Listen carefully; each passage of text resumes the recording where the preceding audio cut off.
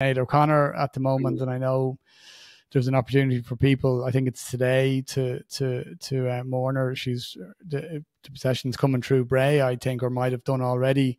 I'm just curious, given your roots in Irish music, any kind of thoughts on Sinead, who was, you know, a trailblazer, I think, in many ways musically, and an antidote to a lot of stuff that was going on, but you know, frustratingly, like, people couldn't mention her name without the word controversial sometimes. And, you know, as an artist, she wasn't appreciated without all the noise. And I think there is a bit of a revision going on now, as you'd expect. But any personal memories or thoughts on it yourself? Well, I've met Sinead quite a few times and have had conversations with her. And to start, I think it's important to start. I believe truly that you will never see another vocalist like that ever. Like, it's hard to describe how good and how unique and how unbelievably gifted this woman was. When I was coaching The Voice, I had two singers in the battles. Now, these were brilliant singers, the two best singers in the show. And I told them we're doing Mendinka, and they're like, we're not doing that. Yeah, we can't do that. And these were gifted. I think that the ability to go from hardcore punk into ethereal, like, it's really virtually impossible. I don't know many other singers who come close. So I think it's important to start there. Yeah. Her songwriting, her voice, her mystery, everything, world class artist at the highest level. Personally, you know, I think one of the big threads that I'm pulling on in my research, and a thread that is actually starting to show up real interest, is conformity. And the fact that Ireland, and this might sound like a stretch, but when Ireland went from, you know, colonialism, famine into independence, the one thing that happened after we gained our independence, we had to prove to the Brits that we weren't going to fall apart.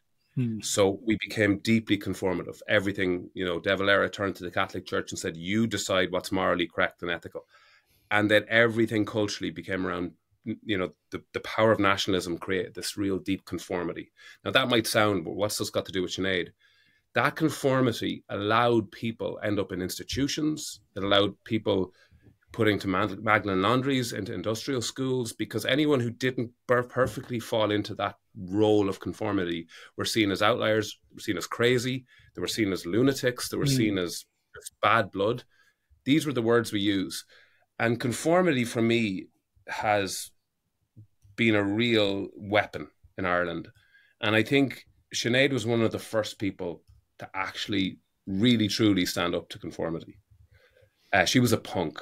And that's what punk is. And, you know, people talk about the ripping of the Pope's picture. I think long before that, she was talking about the abuse of the Catholic Church. You know, she was, and what she did that I thought was really important, she always said, I'm not talking about faith. I'm talking about the institution of the church, which is exactly what she should have said.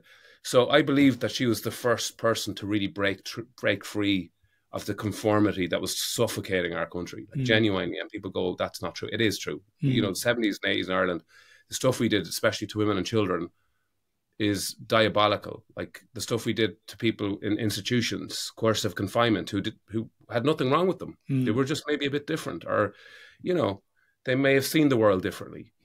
We just put them into institutions. And Ireland, by 1950, had the highest level of people in coercive confinement in the world. Like, that's what we did.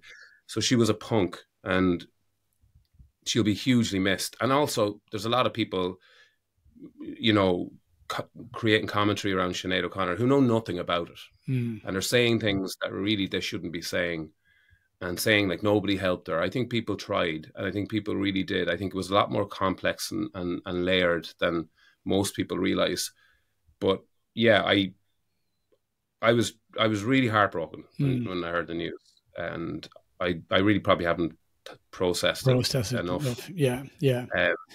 But above everything, you'll never see her again. You'll never see that again. The likes of that again. No. She was special. And I think anybody that heard her knew, you didn't have to know anything about music, or you just knew that, you know, what you were listening to was rare. And, you know,